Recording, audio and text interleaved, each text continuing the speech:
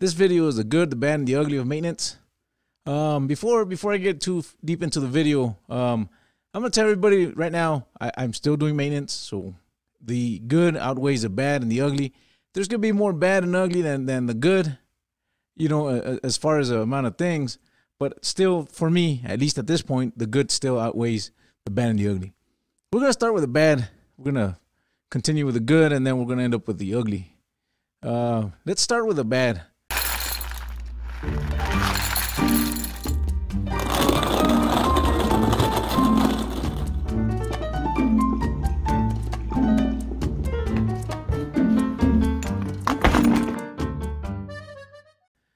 Well, before we get there, I've been doing maintenance for a few years now, and I've got a bit of experience. So I've lived through all these experiences. I mean, there's guys that have more experiences than me, and if you guys would like to share them with us, you know, I'd be more than happy to share it with everybody. But I'm gonna start with my experiences. The bad, number one thing, the bad is the on-call, and that's something that's gonna happen almost at every company that you work for, at every complex.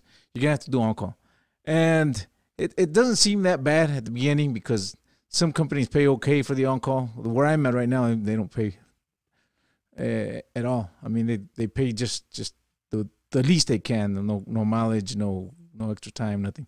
But there's companies that pay okay. But it's still the on-call is still going to be something that's something that I consider bad.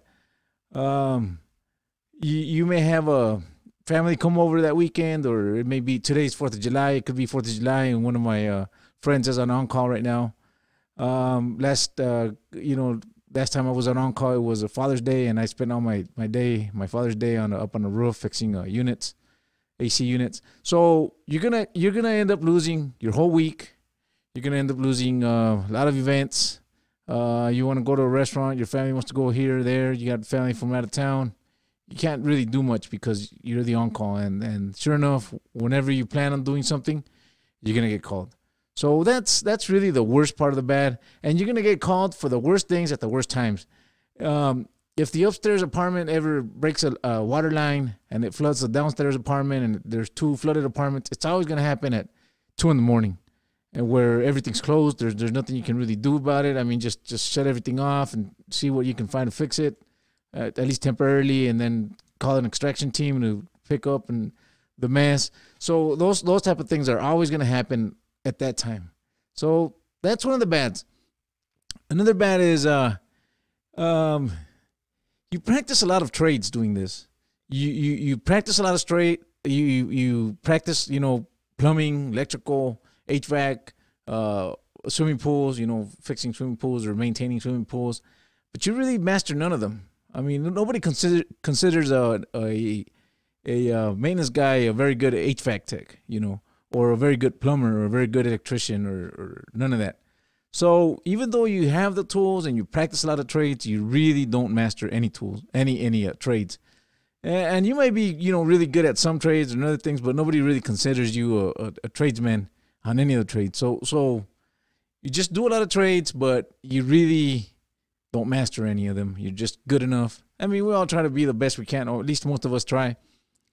But it's really hard to master, be a master plumber if you do plumbing once or twice a week. So of course you're not gonna be that. You're not gonna be better than the guy that's doing it every day, 5 days a week.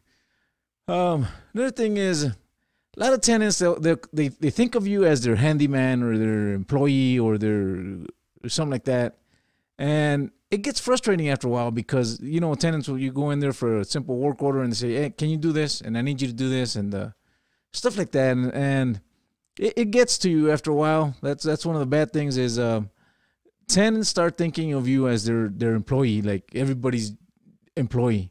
And even though you're there to help them and take care of the complex, you're not really their employee or their handyman or none of that. The way I combat that is I always tell them, you got to tell the office. Even if it's something really simple, like I need some slats, yeah, you got to tell the office, and they'll write a work order and bring them in, because they'll get you and they'll start pushing you, and pretty soon you're carrying things for them, and you can't go there.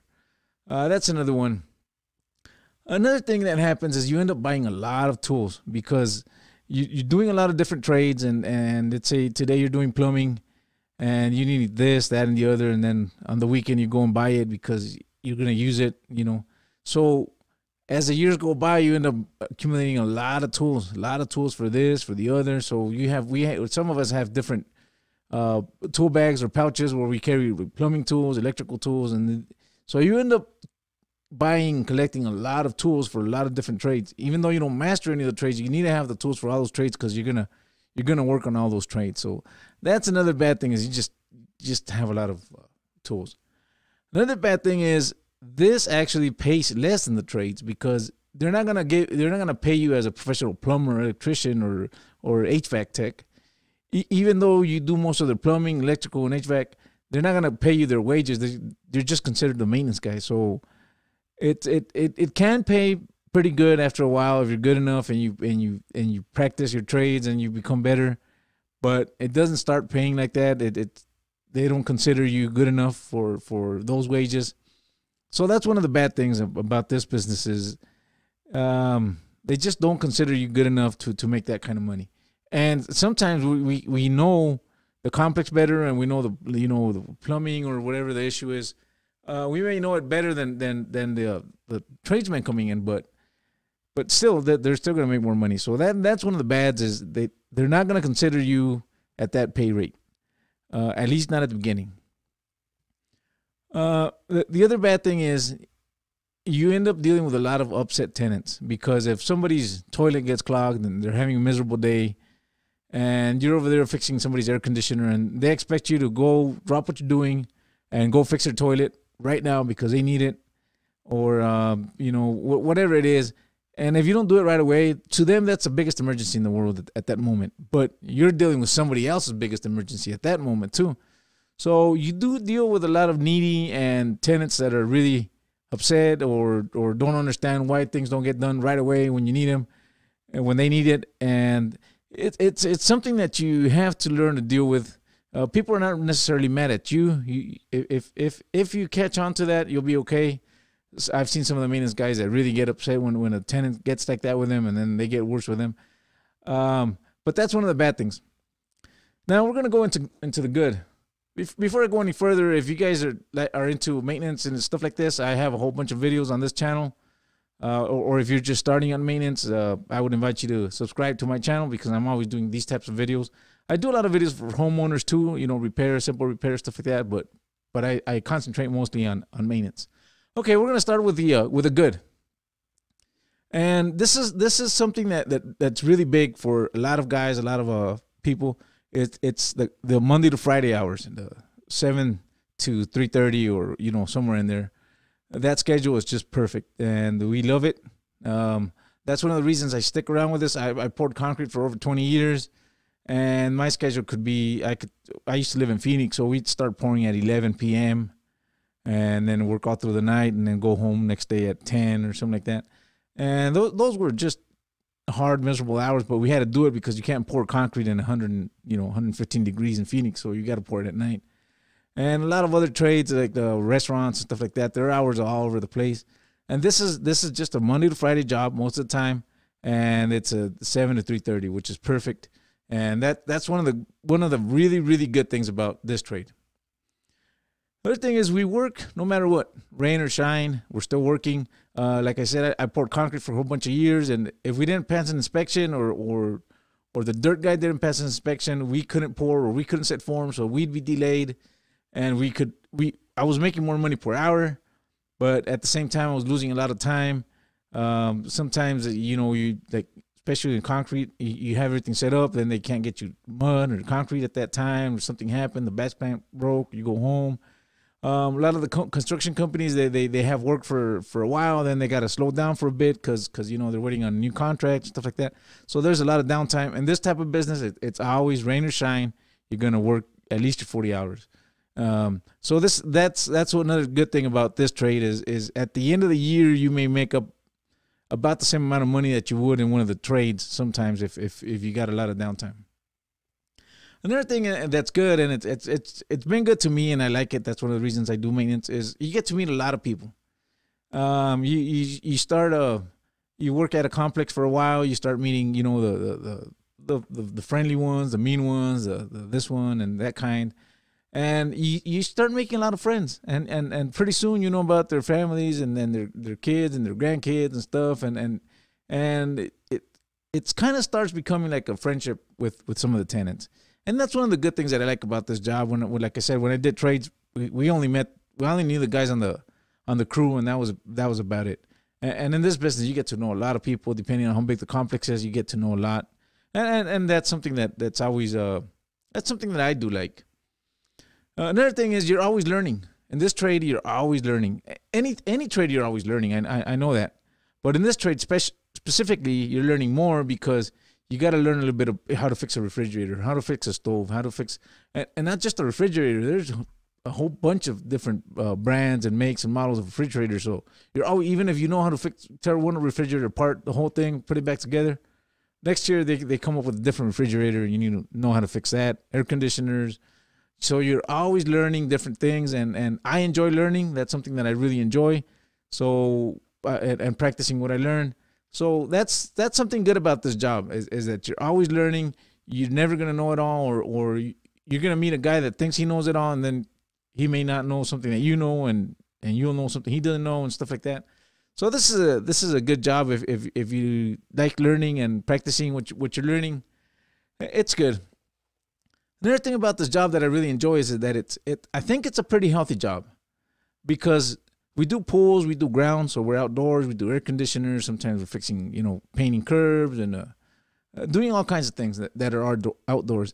And especially nowadays, lately, we already knew it, but now we know more that vitamin D is really important, and you get that through sunlight. So this is one of the jobs that you're going to do plenty of exercise, you're going to be outside a lot, you're going to be, being out in the sun, getting your vitamin D, walking a lot, doing exercise. A lot of the complexes have steps, so you're walking up and down steps, and that's a pretty good workout. But at the same time, when it's really hot or really cold, you may be inside of an apartment painting with the air conditioner or the heater on, and even though you're still active, your body's active, and you may not be under sunlight, but you're still going to be, when it's really cold or really hot, you're going to be indoors with the conditioner on. So I think it's a pretty healthy job. It keeps you pretty active. It keeps your body in movement, but it's not that heavy. I mean, not that stressful on your body. So I consider that a good thing. Another good thing that I consider about this job is there's a lot of alone time. Sometimes you're doing turns, or you're doing grounds, or vacuuming pools and stuff like that, and it doesn't take two people to do that. So usually you're alone. And one of the things that I've learned, that I've practiced a lot, is I got a set of earphones and my phone, and I'm always learning. Or, you know, people love listening to music, and that's fine too. But in my case, I love learning. So I'm always either listening to audiobooks, podcasts, YouTube videos, all kinds of things that while I'm working, I'm learning. Or there's a lot of books that I haven't read, but I've listened to on audiobooks, and I love it, because I'm doing two things at once. I'm still working, I'm getting stuff done, but also I'm learning. So that's another good thing about this job, is you can wear earphones, and as long as you can still hear when somebody calls you, but you can be active while still learning. So I consider that a good thing. Another good thing for me is you get to be I know I said you don't want to be anybody's like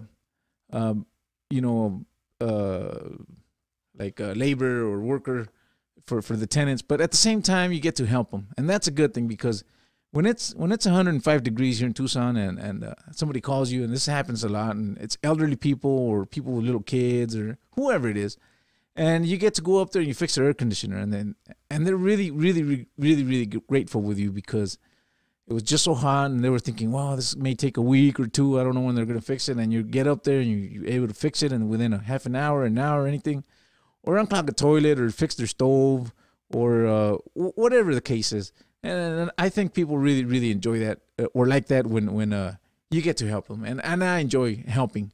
So that's one of the good things about this job, is that it's its own reward at the same time, because you're getting paid, but at the same time you get to help people, and it's just, for me, it's its own reward, and that's something I really do like. Another good thing about this trade is this job is not affected by the economy. Right now we're up on a peak. The economy is always going up and down. We know that. It's always happened. It doesn't matter who's the president or who's in charge. It's just the economy always goes in cycles. Right now we're at a peak, and we know what comes after that. It's always going to be a dip. But in this particular trade, it doesn't affect it. If you're building houses, yeah, it's going to affect you, because when they stop building houses, you're going to have to find something to do or get paid less or work less hours or stuff like that.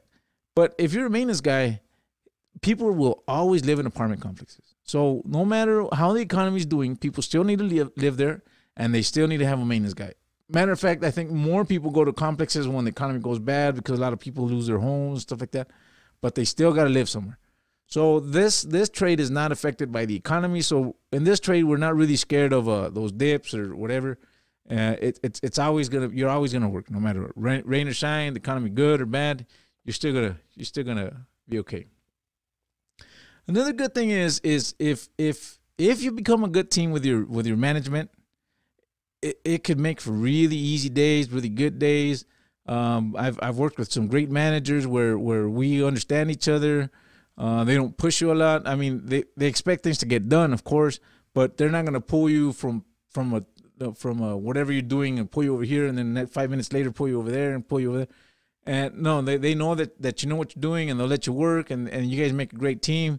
They never throw you under the bus. You never throw them under the bus. So you can make a great team with their management. And that's always a good thing in this job and this particular job, because if your manager and you are in a good team and get along great, it just makes for really easy, really good days. Now we're gonna get into the ugly, and there's a lot of ugly too. This is something that I left for the end of the video, because I don't want anybody to say, I don't want to do maintenance because of these things. But they're there, and we're gonna talk about it. I'm still doing maintenance, and I love it. So I don't want to detour anybody from doing maintenance, but I do want to talk about the ugly.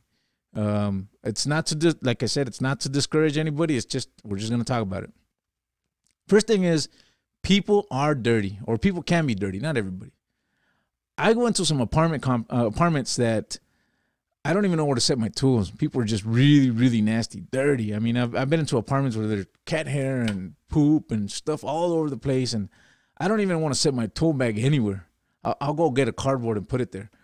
That's one of the things that'll really get to you. If you got to unclog a toilet and it's really dirty and it's really nasty and you almost got to puke, that's really one of the ugly. And I mean, it's not for everybody, but if you can deal with it, you'll be okay. But it'll happen. You'll find it. Even in really nice complexes, you're gonna find some dirty people. Dirty people have nothing to do with being rich or poor. People are just dirty. Some people are just really dirty. I work right now. I work in a really, I want to say a really bad complex, and there's some really clean people there, but there's some really dirty people.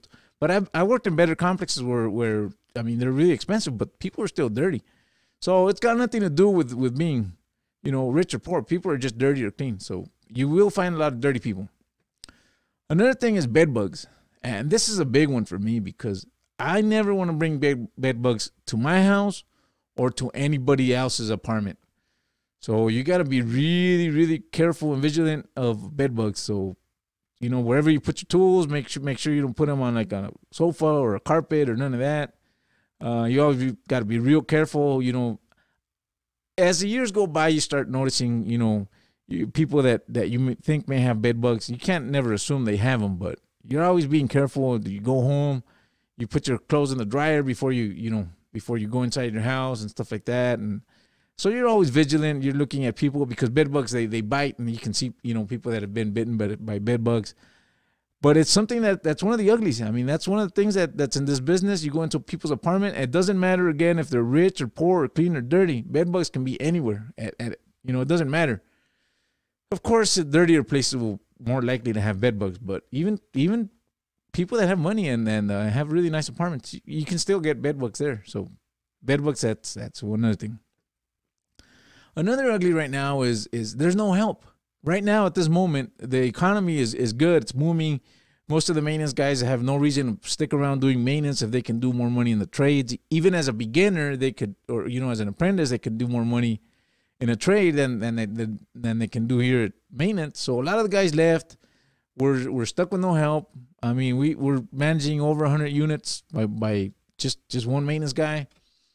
And it's not that they're not trying to hire anybody. It's just that nobody wants to, do it right now.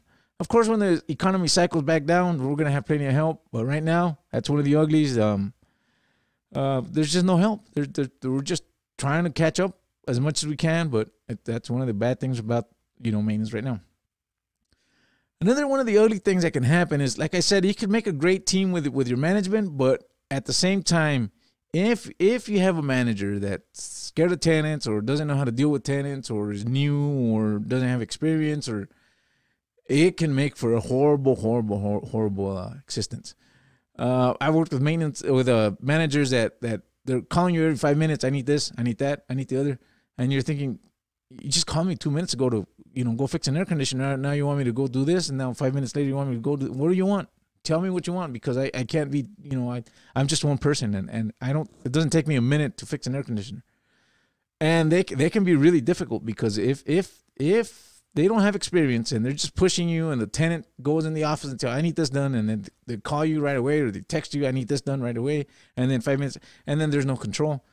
That could be one of the things that could make this job really hard. If your manager is inexperienced or gets pushed around really easy, nothing gets done at the end of the day, because you're doing a little bit here, a little bit there, a little bit over there, but you really can't really do much because just, getting pushed all over the place.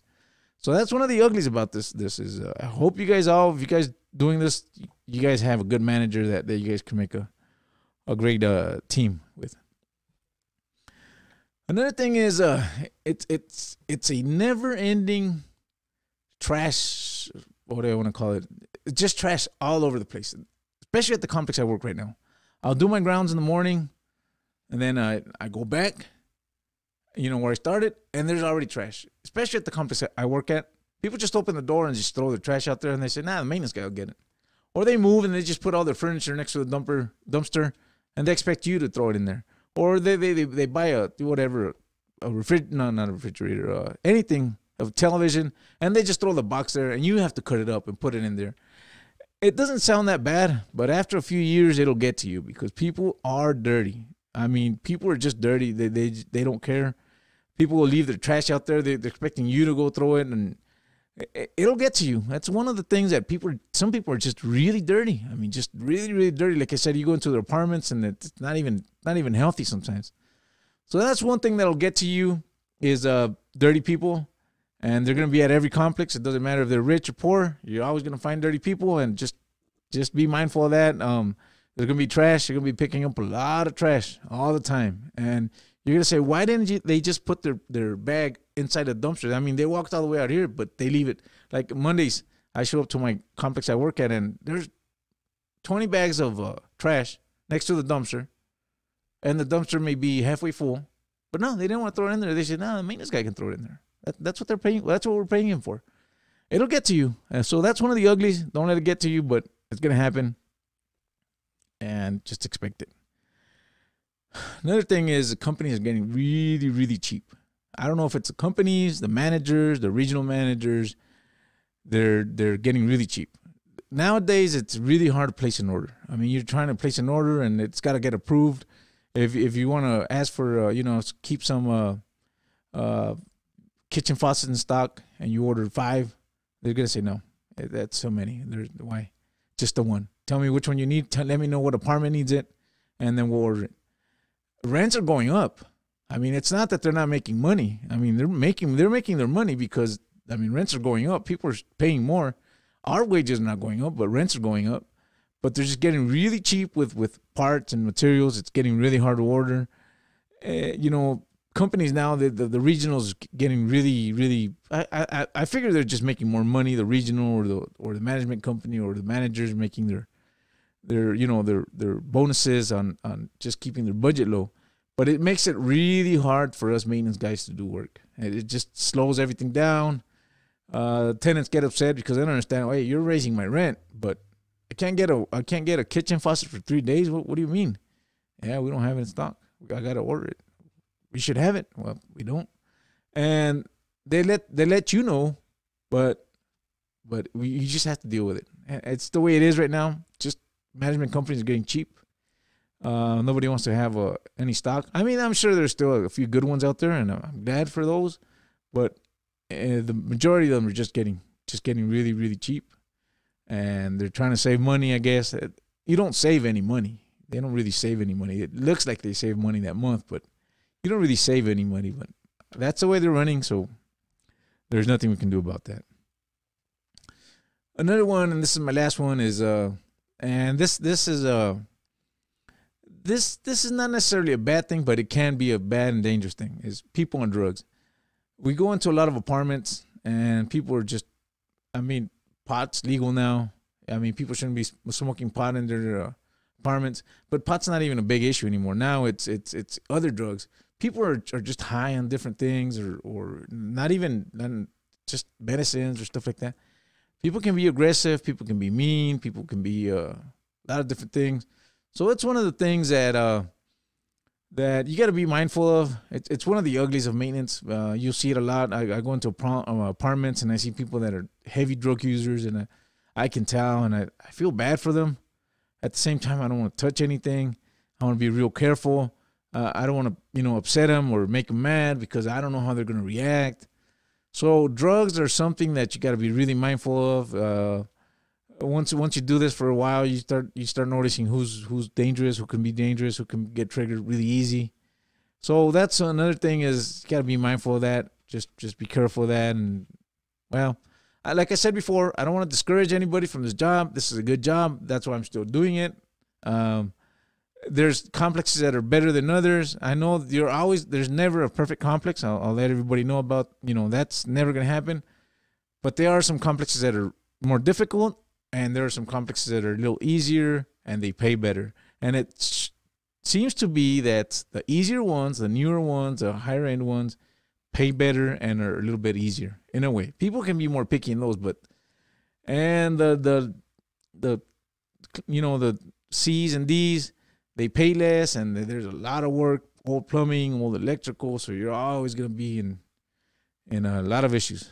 Anyways, thank you guys for watching and listening, and I hope everybody has today's 4th of July, so I hope everybody has a great and safe 4th of July.